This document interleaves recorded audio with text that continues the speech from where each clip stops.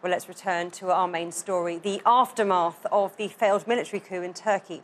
The extradition of failed coup mastermind Fethullah Gulen has become a subject of debate in the US. Reva Goujon, Vice President of Stratfor Global Analysis, joins us live. She's in Austin, Texas. Reva, how do you think the US is assessing whether or not to extradite Fethullah Gulen?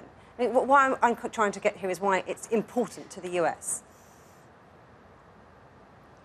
Well, of course, Gulen's location in Pennsylvania has always been a very big distraction in U.S.-Turkish relations. As you know, every time there's any sort of incident involving Gulen, you have a lot of conspiracy theories in Turkey that tie the U.S. to sort of Gulen movements. And, you know, that is something that the United States is probably, frankly, sick of.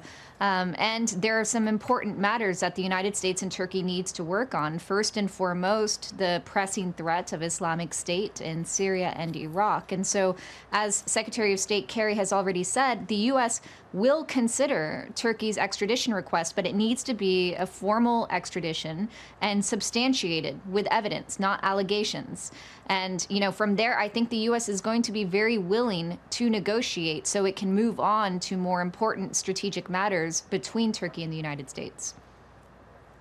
So talking of the more important strategic matters, how do you expect US-Turkish relations to move from here on? Because, as you mentioned, it's quite strained to begin with. Well, definitely. The United States is not completely comfortable with a Turkey that is more entrenched within the Islamic world. And so, you know, the United States has been trying to sort out these strains with the AKP government. Of course, now, in the wake of this coup attempt, we're going to see much more forceful crackdowns. I think in Europe and the West overall, the lectures on human rights are largely going to fall on deaf ears in Ankara. These crackdowns will persist. There will be a broad Gulenist label used to justify those crackdowns.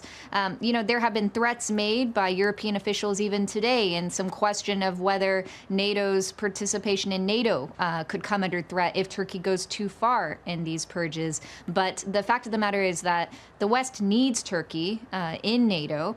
It certainly needs Turkey to counterbalance Russia. It needs Turkey to play a big role in the fight against Islamic State. But it's going to take a lot of time to repair the Turkish military.